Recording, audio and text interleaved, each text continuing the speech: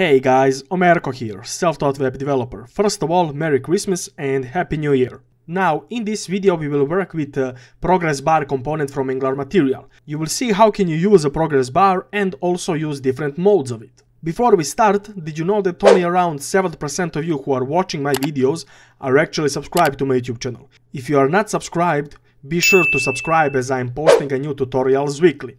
Now, into this one.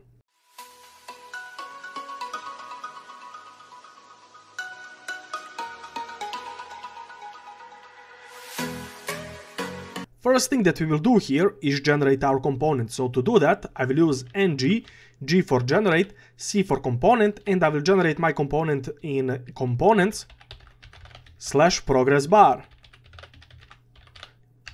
Once progress bar is generated, well then I can go to my app.component.html file.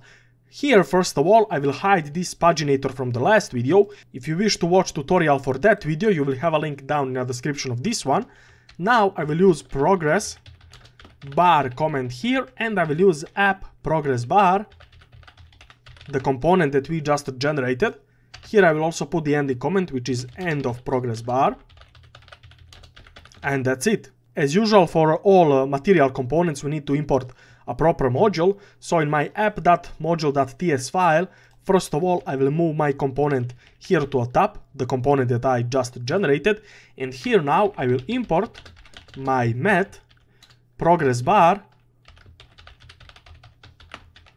module, and I will import that from @angular/material/progress bar. Also be sure to pass this met progress bar module down in imports array so we could use component from it. Now we can simply start coding, start using this component. So to do that, I will open up my progress bar component HTML file, and here first of all I will create the div which will hold a style property on it. The style property will have a width to set to 500 pixel and also margin set to 50 pixel top and bottom and auto for left and right.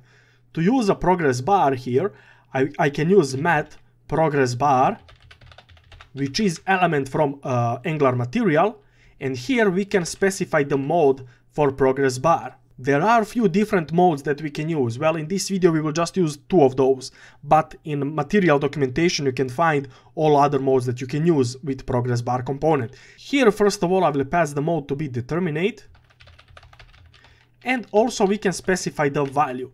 Usually the value would be something dynamic here. So for example, if I specify the 50 as a value here, then half of my progress bar will be filled with color, right? But I will specify the 70 so you will see how it will look. In my browser we can already see this. We have a progress bar here, and you can see this fill color, taking up the 70% of the whole progress bar. Well, that value is there obviously. So usually you will specify the value dynamically so it could fill up this progress bar, and that way present some kind of loading on your screen. If you don't wish to use value, there is mode called indeterminate, which will, add that loading to the progress bar without any value. So let's use that one now. To use that now, I will copy this div, paste it down below because the div itself will be pretty much the same, but now for my met progress bar, I will remove this value, and instead of determinate, I will add indeterminate. And that's it. Now on my screen we can see this loading bar just kind of going to the right side, like loading itself. So if you don't wish to pass dynamic value, to the value attribute of progress bar, you can use this mode of progress bar which will add, already predefined loading. But this is pretty much it, guys. There are also other modes that you can use in progress bar, but these two are, probably mostly used. If you have any questions, be sure to also ask those down below and I will surely answer you.